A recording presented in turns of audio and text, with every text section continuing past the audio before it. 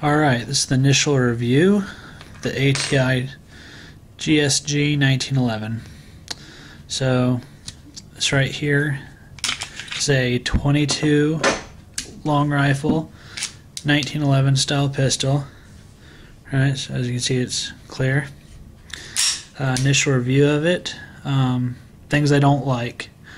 Right away, this slide is getting stuck, right? Can push on a little, but I don't like that. Second, magazine only holds 10 rounds. I think as big as this magazine is for the 22 long rifle, it should hold more. Second thing, like some 1911s, even without the safety engage, will not fire without magazine in it. So put the magazine in, fires fine. Final thing I don't like is this right here. It is connected, the barrels,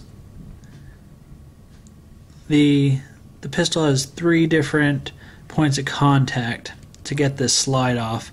You have this little hex screw, little push pin, and then you actually have the slide stop. So to get this off, you have to take a little hex key, which I don't know if it comes with one, I just happen to have one handy. So undo this. Kind of a pain compared to regular 1911 pistols.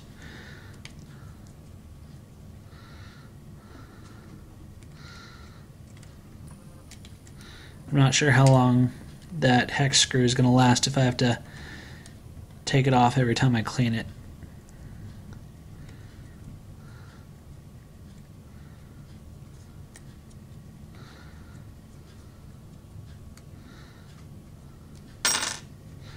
Alright, so then, just like all other 1911s, you just take your magazine, move the bushing, take your spring out,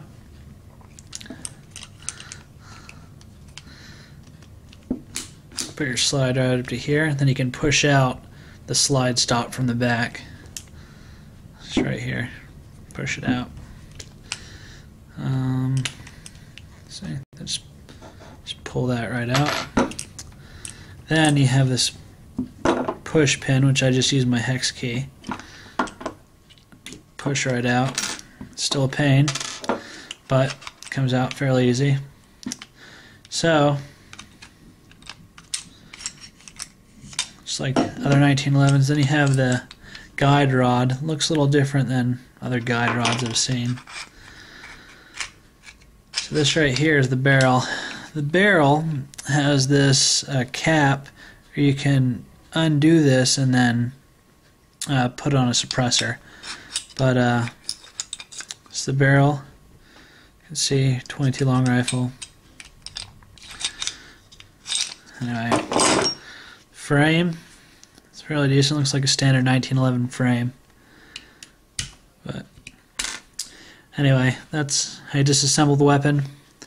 For $310, it's not a bad deal, so I'd recommend one. Things that I like, obviously the sights. Those are great sights. Those are probably the best sights on any 1911 pistol I've had. Of course, I don't usually buy Kimbers or anything. Second thing I like about it, the weight. Compared to a steel 1911, it's far lighter. It's has aluminum frame, aluminum side. So definitely glad I picked it up.